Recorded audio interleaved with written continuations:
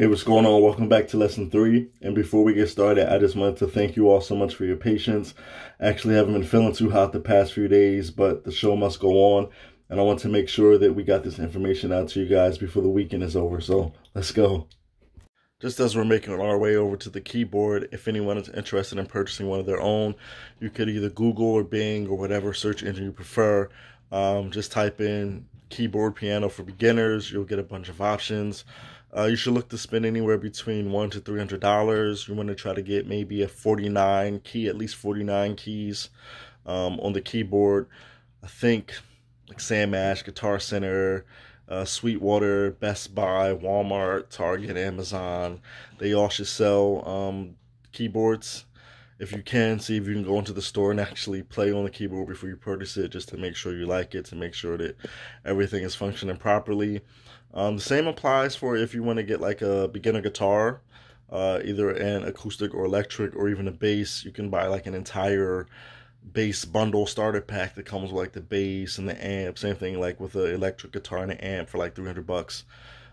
Certain instruments, trumpet, maybe a beginner flute, clarinet, saxophones are a little bit more expensive, but you might be able to find one between $300 and $500. Yeah, but if you're interested in actually purchasing whatever instrument you want to learn how to play, you can Google it, Bing it, and pay a fairly reasonable price for it. All right. Last week, we finished practicing our chromatic scale exercise in our left and right hand, playing from C to C.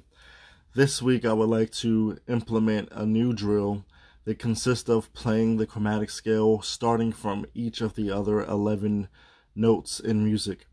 So not only are we going to play from C to C, all of the notes in music, we're going to go from C sharp to C sharp, from D to D, from E flat to E flat, and so forth and so on until we get back to C. For example, our C sharp or D flat chromatic scale, which starts from C sharp here and ends at the top here.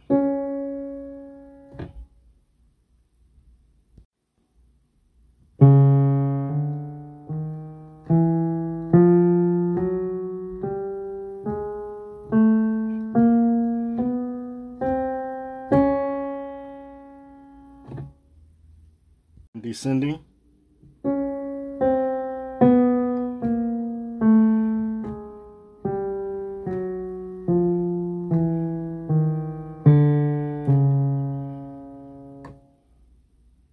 And we follow that same pattern for the rest of the 10 notes in music. All right, let's get ready for part 2.